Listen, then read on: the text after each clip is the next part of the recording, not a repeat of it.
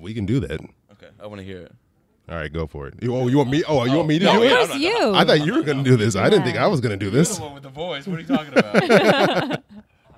Coming this summer. That's all I got. Nice. That's all I got. That's good.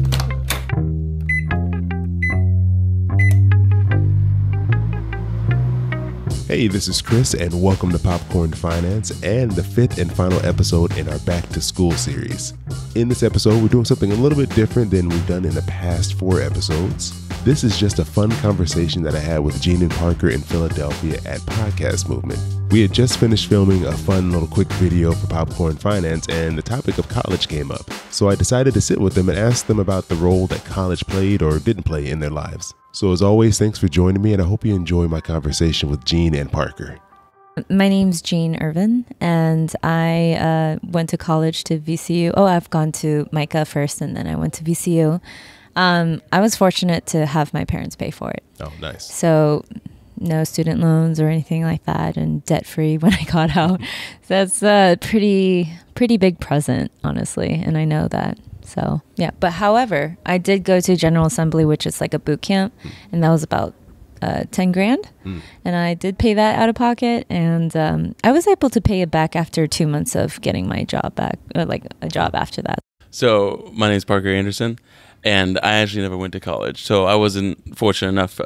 Well, my parents would have paid for it, but I wasn't. Like, that wasn't a career path that I wanted to take. I didn't want to go through the 4 years of college to get a 9-to-5 job. That was never something I was intended to do. Like, it just wasn't where like my heart was at.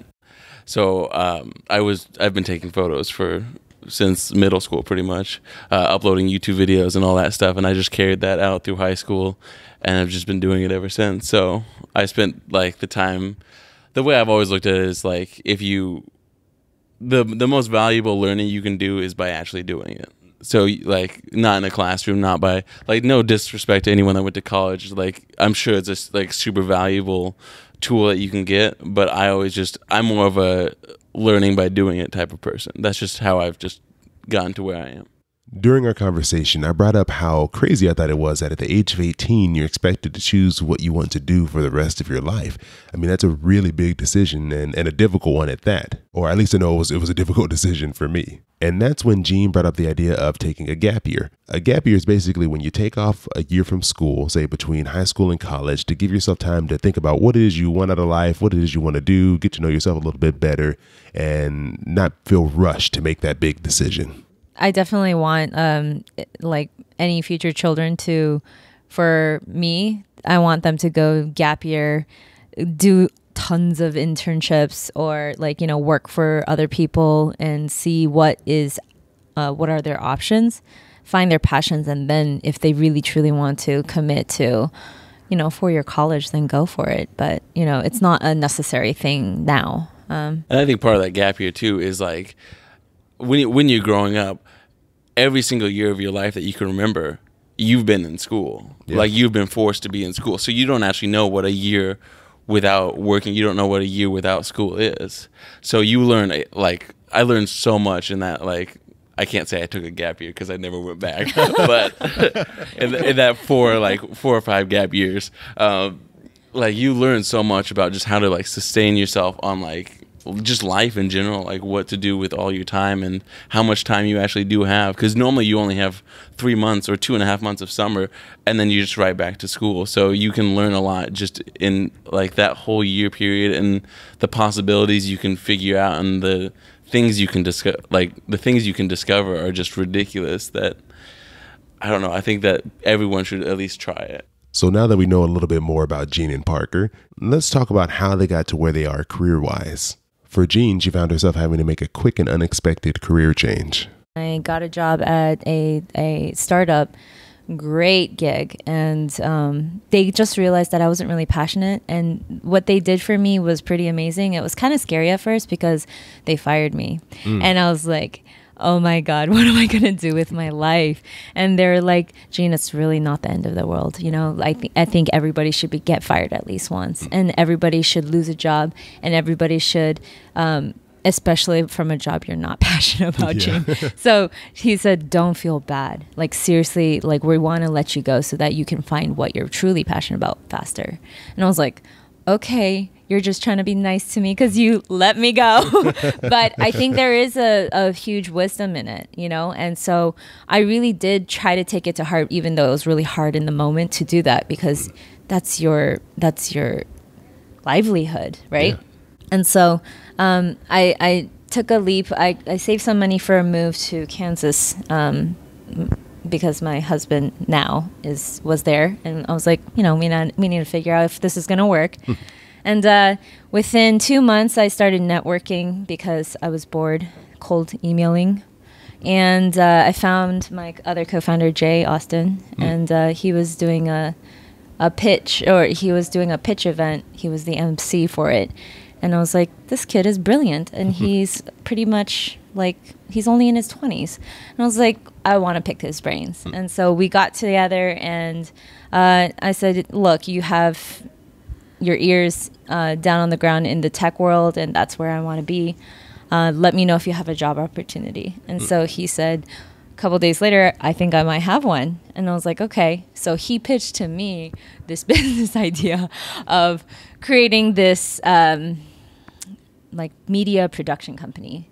And it was like inspired a little bit from Gary Vee. You know, he sent me a link and said, what do you think of this business opportunity? And I looked at it, and that same night I said, well, it's a very new space and not many people have capitalized on it. I think there's a huge opportunity, and I've always wanted to be in the media space. So I was like, let's do it. So literally after like a month of knowing him, we started a company called 8080 Roll. Started at the beginning of June, and it's been running for a year since. So it's and we're currently rebranding, so it's going to be called Creators Group. So big things to come. Well, I've always had like I don't know if it's an ADHD or what it is, but I've always, like, when I had the idea to do something, like, I always went 110% into it, like almost to a point to where it was unhealthy. I think I started in 2009 making videos, and it was just of little, like, hobbies I would pick up. So are you familiar with cup stacking? Have you ever seen, like, kids stack cups? So when I was, how old was I? I had to be like 12 at least. Like, I would spend at least 12, 13 hours a day just in my basement stacking cups, like recording myself just to upload them onto YouTube. And I did that every day probably for a solid year, like 13 hours a day, like from when I got home from school to about like 1 o'clock at night. And my parents were really cool that I could stay up that late stacking cups, because that was not the most attractive noise in the world. Like, I don't know if you've ever heard what those sound like, but it's ridiculous. They're pretty chill. Yeah, exactly. Yeah, they so are. They're really cool. And I did that to a point to where I eventually went to the World Championships for it, and then Whoa, really? Yeah, I got third place for it. Did you know this? I did not. Yeah, You're a big deal. I didn't know about this. It was a while ago. But yeah, so I got third place, and then it just kind of faded away. Just when I got into school, like, I just moved on to a different thing. So I kept making videos. So I got into another hobby. Spent 13 hours a day doing magic. Then it was the Rubik's Cube, and then I found a consistent theme of I just like making videos. Like, that was my thing. I just enjoyed making videos, and it was after I got out of high school. Backtracking a little bit, I wasn't a straight A student by any means. Like, I barely passed high school. And one of the things that made me pass high school was my film teacher. There was an advanced program that he was like, hey, I'll put you in this program because I can see you really enjoy doing it. You were really passionate about it if you keep your grades up. So that is like the sole reason I passed high school. And like props to teachers like that, because those are like the biggest influencers in like our generation's life. Is like how I said earlier, like, you're with them like 9 months out of a year. Yeah. So like they have such a big impact on your life and what they can do. And then once I got out of high school, I took the gap year, or the gap. Okay. I can't keep calling it a gap year. I don't know why I keep calling it a gap year. You're still on the gap year. Yeah. It's going good. Gap decade. The gap life. Gap life. You need to start an Instagram handle, Gap Life. And then you can get sponsored by the Gap. The Gap. It's going to be perfect. Great side hustle right there. All right. Oh my God. One of my mother's friends asked me to shoot her wedding because she knew I had a camera and I had taken some photos at that point. and it was money. And at that point I realized, oh, hey, people will pay for this. Because up until that point, I just did it for myself. Like it was just my passion that wanted to do it. And like I was like, oh my God, people actually pay for this? Like, what is this? And then I've just been rolling on that. So I've been shooting weddings. I did about 35 weddings last year. Shooting. Wow. Yeah. That's a lot. Yeah, it's ridiculous. So, and then I just got on with 80/80 about 3 weeks ago, about a month ago. Yeah. And they were like, hey, you want to come to Philly and shoot a conference? I was like, yeah, I'm down. And here we are right now. Yeah. So it's been a fun experience. I've gotten to travel quite a bit, so I'm glad, and I hope it just keeps going from where it's going. Yeah. I like that because I think there's something special when you can like follow your passion because you kind of discovered it on your own. Yeah. You did things you like. It's truly genuine to yourself. Yeah. Mm-hmm. And I think some people, maybe their parents don't allow them to kind of do the things they like to do, or they don't allow themselves to take the time to explore their passions. So they're just going to school. They know I have to go to college. I have to go to a good college. I have to get a good job. And then that's going to be my life, even though they don't think about, am I even going to like that? Exactly. It's just, I just know I need to do these things, and you deal with that later, right? You deal with the reality of what you're in when you get there. Exactly. And I've been super blessed with my parents, like being as supportive as they are. Like I like the ideas I've thrown at them and like the support they've given me. I don't know how they calculate that, but I'm like just grateful. Parker can do no wrong. Exactly right. They knew you'd figure it out. Still figuring it out. Gap life. Gap life.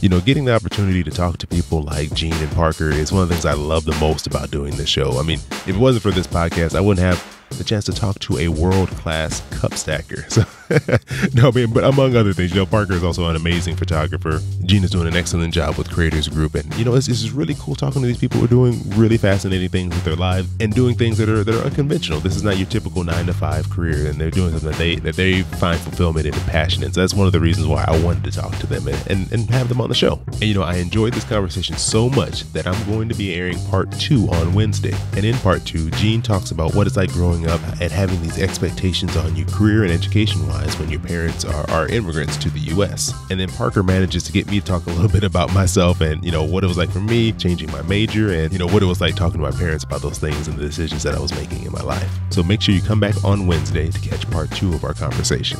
And before we go, I have a big announcement for you. If you follow me on Instagram and Twitter, you probably already know this, but if you don't, Popcorn Finance was named as the best new personal finance podcast at the Plutus Awards at FinCon this year. It was amazing.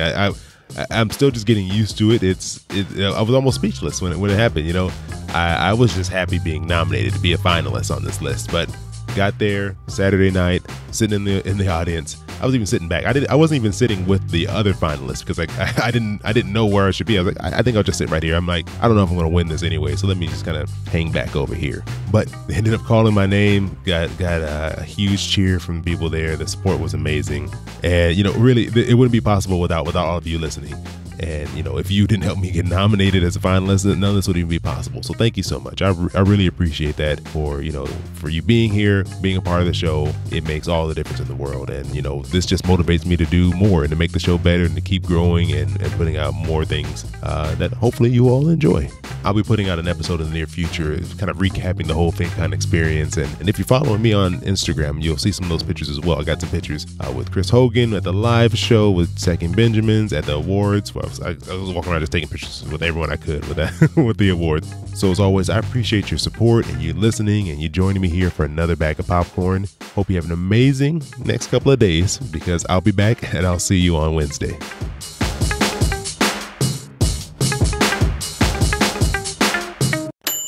Yeah, boy, keep it poppin' like Mary Poppins.